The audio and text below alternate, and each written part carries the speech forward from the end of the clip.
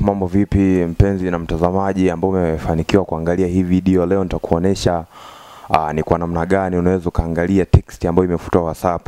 Kama ambavyo imekuepo sasa hivi WhatsApp alileta utaratibu kwamba message ambayo umeituma vile vile unaweza ukaifuta.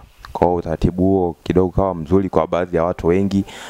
Lakini vile vile watu wengi wakawa wanautumia vibaya kwamba mtu anaweza akatuma text akiamini kwamba muda wowote anaweza akaifuta.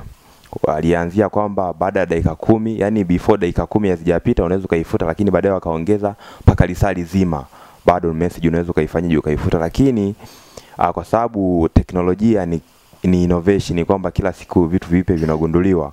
Sasa hivi kuna namna vile vile message ambayo imefutwa unaweza ukaiangalia.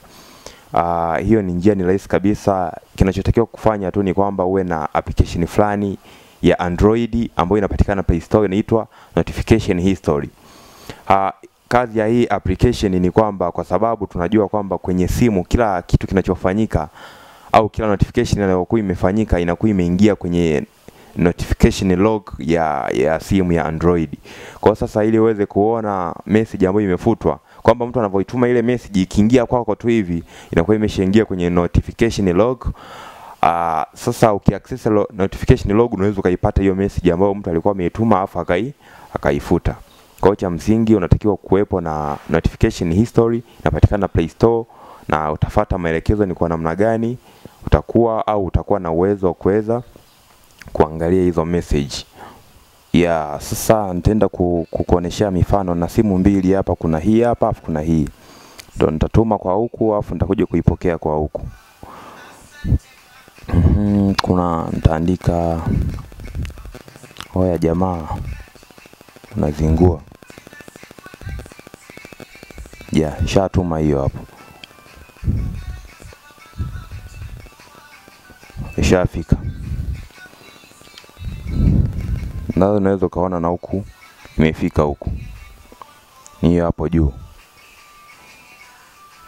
Sasa nitaifuta kwa huku. Delete for everyone. Imefutika.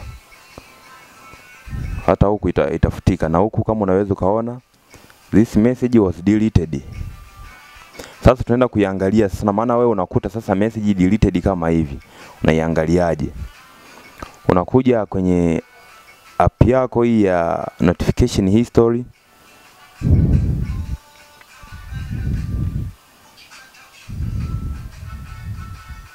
Alafu unabonyeza kwenye WhatsApp. Sasa pale unaangalia.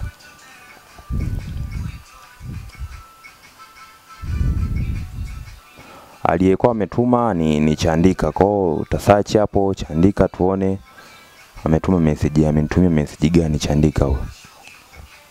Nadhani hapo unaweza kaiona sasa. Hiyo hapo Chandika alikuwa ameandika jamaa unazingua, lakini hiyo text inaonekana kwa hapo hivi. Kwa hiyo ndo njia rahisi ambayo unaweza kusema una search tu kwa hapo juu hapo, unaandika jina la mtu ambaye unaona kwamba hata kama ni kwenye grupu unaangalia tu, kwa sababu huu inaonesha message moja moja ambayo imeingia.